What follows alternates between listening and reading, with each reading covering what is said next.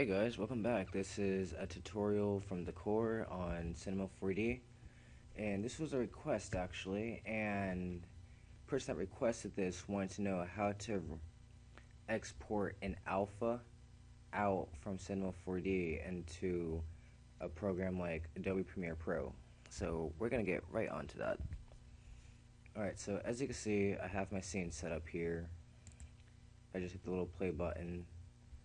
Little sphere breaks to little clumps, nothing special. One thing I do want to go over before we get into the render settings is that whatever you don't want to be in the final exporting, you want to tag it, and which I already done here, but you can always just right click it, go to Cinema 4D tags, and then just click compositing. Then after you do that, this little menu will come up right here, and typically scene by camera is going to be checked, but you just want to go ahead and uncheck that, and do the same thing for your background as well if you're using that as a reference. So if I was to hit render, all we get is my object right there. Alright, now it's time to render this thing out. Go into render settings, general. I just typically go on full render. I really don't do alphas on V-Ray because it's just a headache trying to get it excuse me, it's just a headache trying to get it to render out as an alpha that way, so I just leave it on full render. Output, these are settings that I chose. 72 DPI because it's going to be on screen.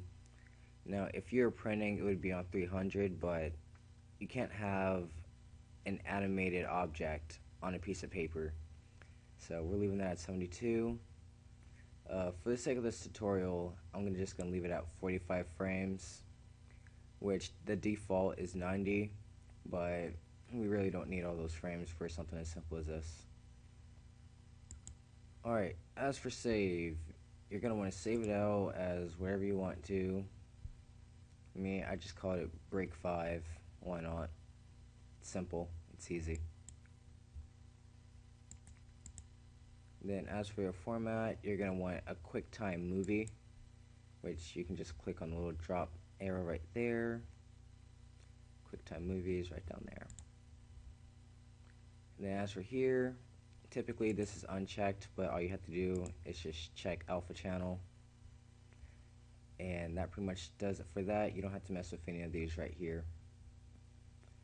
Multipass, that's if you want to do it. Anti-aligning, depending on how you want it to look when it comes out, but since this is a tutorial, we're just going to leave it on geometry.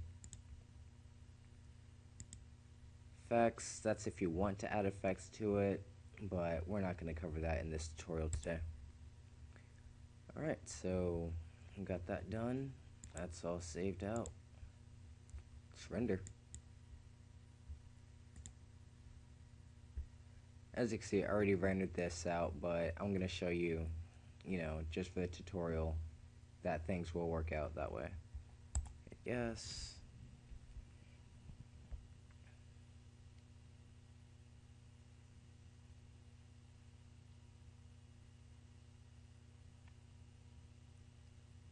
Rendering takes forever, but this is what we do because we're 3D animators, and we just absolutely love the world of rendering.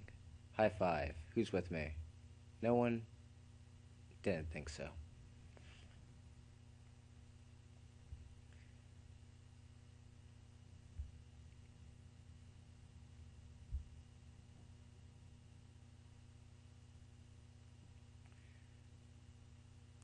Alright, gradually getting there.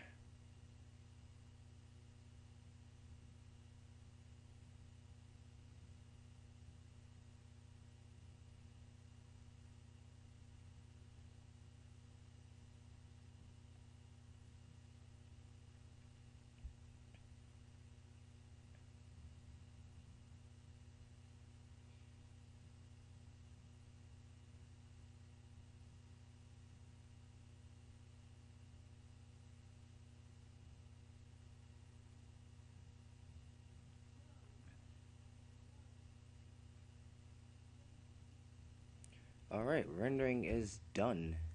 Just minimize that, and we'll minimize that. Oh my god, my desktop is cluttered. Well, what else is new? Alright, so this is where, well, this is the file that we exported out, break5.mov. Just gonna drag it and bring it right on in here. Now, I already brought it in here just to test things out before I started the film, but just so that way y'all could see what I'm doing here. Yeah. Alright, so we drag in our file that we just rendered.